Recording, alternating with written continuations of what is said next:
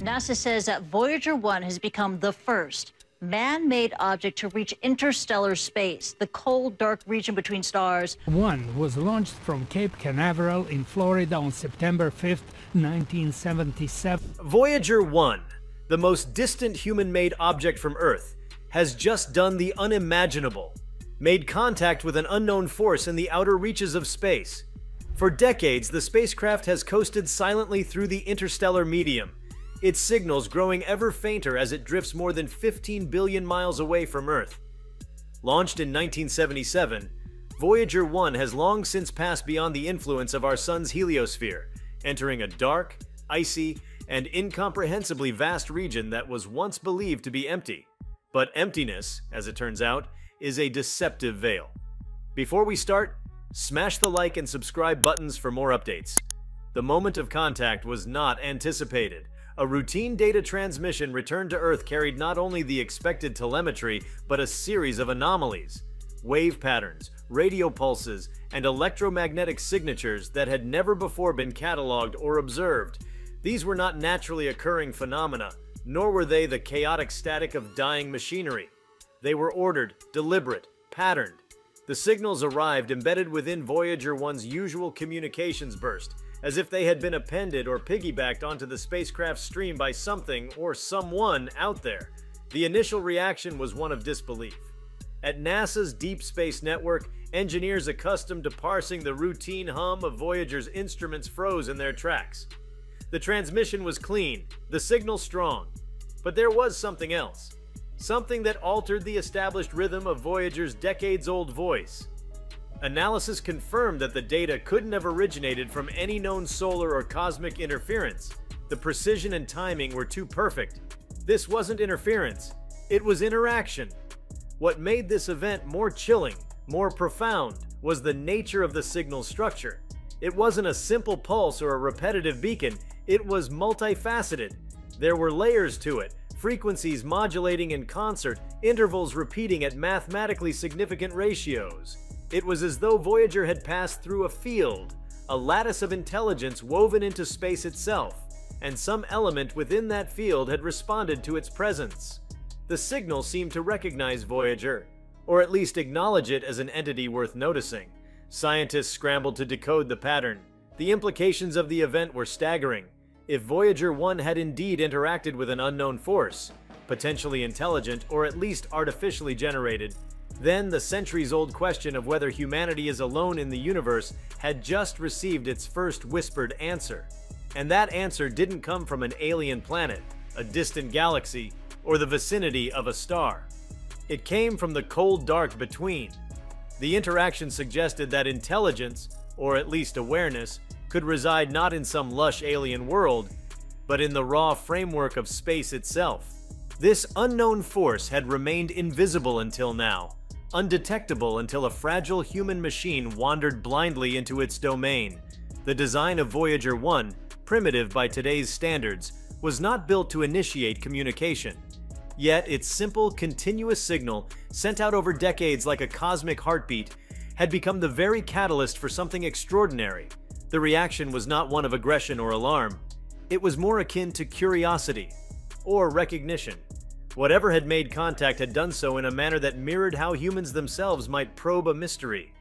Gently, deliberately, without immediate intrusion. The implications radiate outward like ripples in a pond.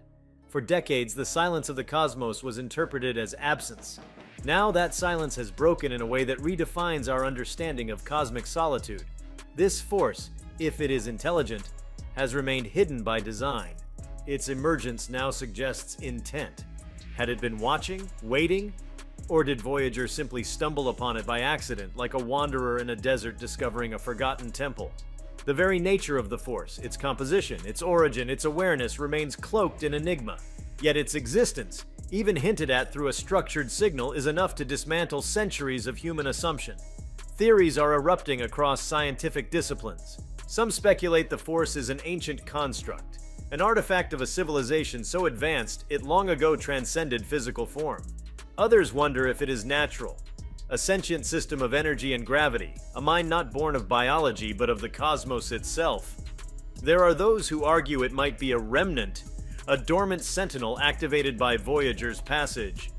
Perhaps the spacecraft tripped a threshold, crossing a line that had not been breached since the birth of stars. The signal may not be a greeting. It may be a protocol. A long-standing interstellar routine set in motion only when certain parameters are met. As Voyager 1 continues its journey through the unknown, every new data packet is dissected with urgency and reverence. The spacecraft, drifting silently in the blackness, has become more than an ambassador of Earth. It is now an interstellar messenger, bearing witness to something that eluded all telescopes, all equations, all conjectures. The contact may be fleeting, or it may develop into a dialogue that transcends the limits of human understanding. Either way, Voyager has become the medium of a cosmic moment. The nature of the signal itself continues to provoke deep analysis. Buried within its structure are fluctuations that defy natural physics. Waveforms exhibit properties inconsistent with known electromagnetic behaviors. There are modulations that hint at intentional encoding, complex harmonics layered with recursive intervals far beyond what chance or nature would likely produce. It's as if the signal exists on multiple dimensions, not merely along frequency or amplitude, but in ways the current scientific vocabulary struggles to articulate. Some physicists suggest the signal could be interacting with the quantum fabric of space, utilizing entanglement or other non-local phenomena that defy conventional communication models. Such possibilities challenge not only our understanding of communication, but of consciousness itself.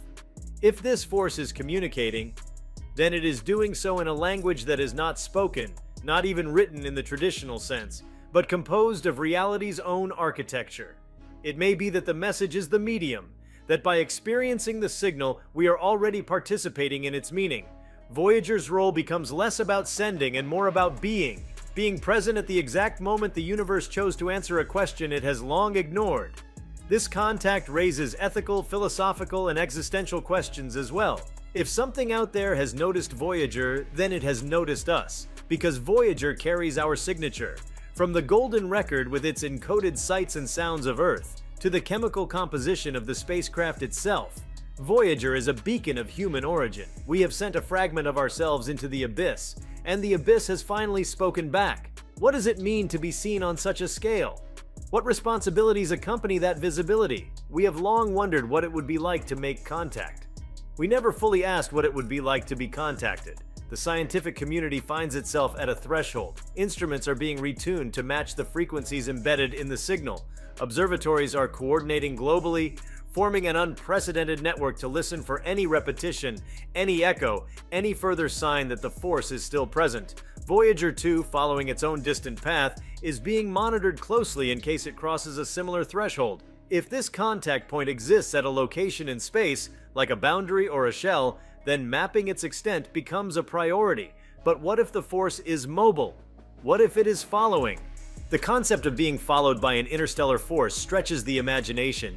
It conjures imagery of immense intelligence, invisible and ancient, curiously watching a probe from a fledgling species make its lonely way through the stars.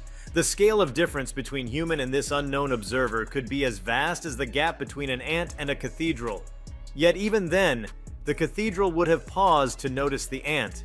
There is also an unshakable feeling that something about this moment was meant to happen, that Voyager, in all its fragile persistence, became the trigger for a preordained event. Perhaps the Force had been waiting not for a message, but for a gesture, a declaration of curiosity. In that context, Voyager's endless journey becomes an offering, an unspoken question cast into the dark. The answer was not a word but a pattern, a complexity that speaks of awareness far beyond the orbit of any known world. It's difficult to convey the emotional weight of this discovery. Scientists, often conditioned to skepticism and repetition, find themselves grappling with awe. The mere possibility that the signal represents a non-human awareness is enough to reshape priorities, missions, even definitions. The notion of life must be expanded. So must intelligence. Whatever has responded is not bound by carbon or oxygen, not shaped by biology or atmosphere. It is something else, perhaps older than time, or perhaps birthed in the vacuum as a consequence of conditions still undiscovered. Voyager 1 continues to drift, a silent envoy made of wires and willpower, bearing a message we didn't know would be heard. And now that it has been, the universe feels less like a void and more like a veil, thin, watchful, and suddenly aware of us. Whether this force reveals more of itself remains to be seen. But it has already done enough to alter the course of history, to bend the arc of human thought toward a new and deeper unknown. The signal, strange and beautiful in its complexity, echoes like a ripple in the collective psyche of our species. It is a reminder that the cosmos is not merely to be explored, it is also capable of reply. And in that reply is a suggestion, soft and silent, that we are part of something greater, something vast, something alive. Voyager, once a machine destined for silent oblivion, has become a witness to that truth. Its journey is no longer only a scientific endeavor. It has become a story, and the opening lines have just been written. If you like this video, please give it a like and subscribe to our channel. Also, leave your comments below and tell us, what are your thoughts on Voyager 1 contacting an unknown force in space? We want to hear from you. Thank you for watching, and see you next time.